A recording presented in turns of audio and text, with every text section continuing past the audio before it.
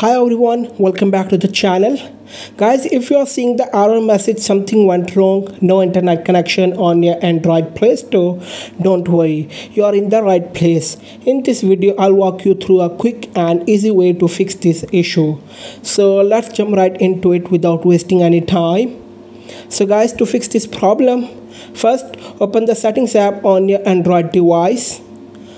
On the settings app, scroll down and tap on apps or app management. The name may vary depending on your device. Next, tap on app list or app management. Now find and select Google Play Store from the app list.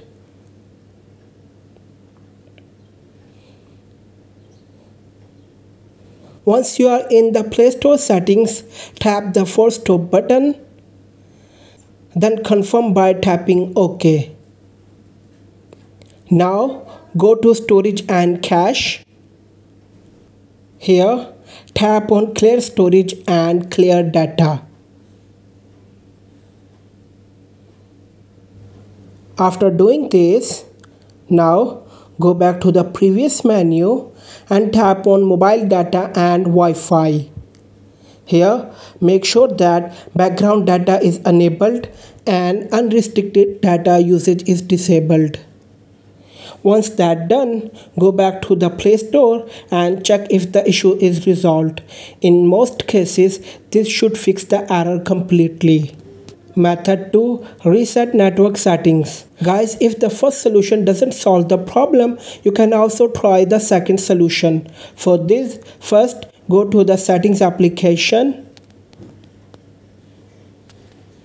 Once you are in the settings application, scroll down and tap on system.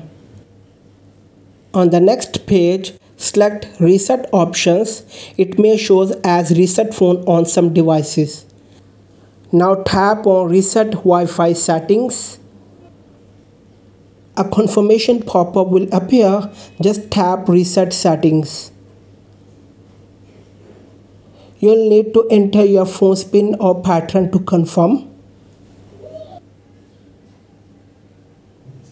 Now this will reset your network settings, Wi-Fi, mobile data and Bluetooth. But don't worry, your personal data will remain safe. So guys, that's it for today's video. Like, share and subscribe to the channel. Thanks for watching the video.